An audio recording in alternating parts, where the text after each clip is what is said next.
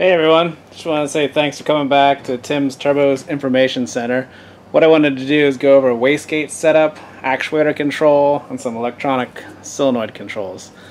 So I'm going to make this a two-part video because they seem to be getting a little too long. So I want to talk about actuators that are controlled by vacuum, ones that are controlled by boost, dual port actuators, wastegate setups, what they do to your rotor speed, and then we're going to go over the solenoid that you're going to see on most cars today. So first off, I'm going to start out with the solenoids. So I'll move some of this over.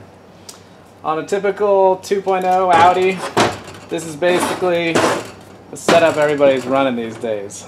You're going to get a boost reference point from the compressor.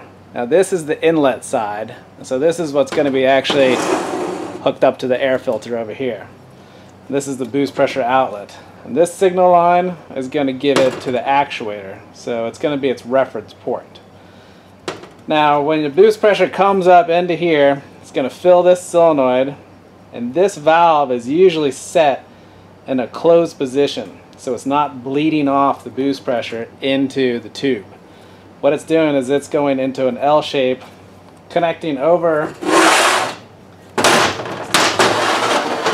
your actuator. This is your actuator that's connected to the wastegate. And so from here to there, you're going to have your signal line.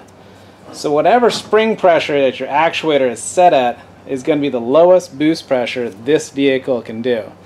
So I'll make the math simple. If this is a 10-pound spring in here, and your compressor is putting out 10 pounds of boost, it's going to open up that actuator and give it its lowest level of boost possible.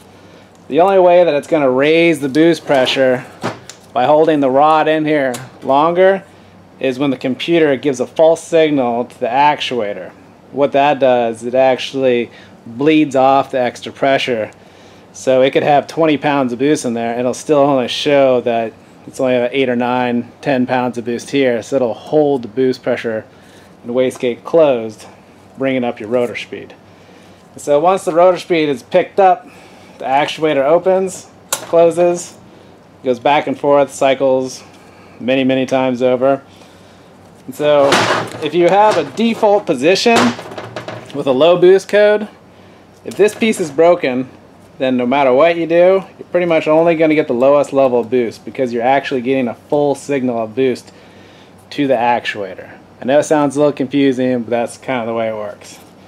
So now that I kind of explained a little bit on the electronics, I'll go over in part 2 what the actuator comparison to the wastegate and rotor speed does. I'll see you in a minute.